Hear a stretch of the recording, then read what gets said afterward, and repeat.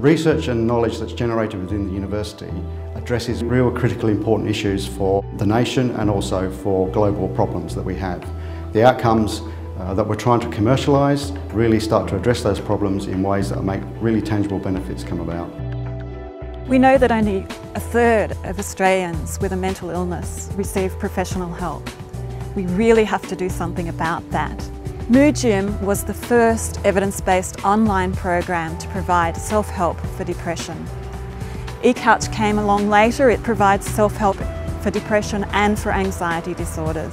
MoodGYM and E-couch can be used from anywhere at any time. They're accessible 24 hours a day. They're non-stigmatising. You can access them anonymously and you can access them at no cost.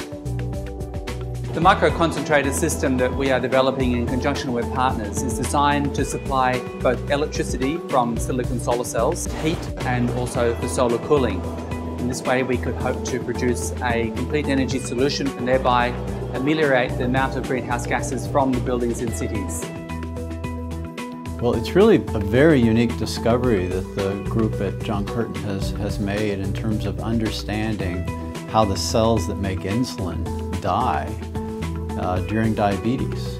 If we can find drugs that really address the mechanism that's been discovered and that are safe and that we can develop from a manufacturing point of view, we really do hope that they could have a huge difference, and these would really be a first-in-class type therapeutic.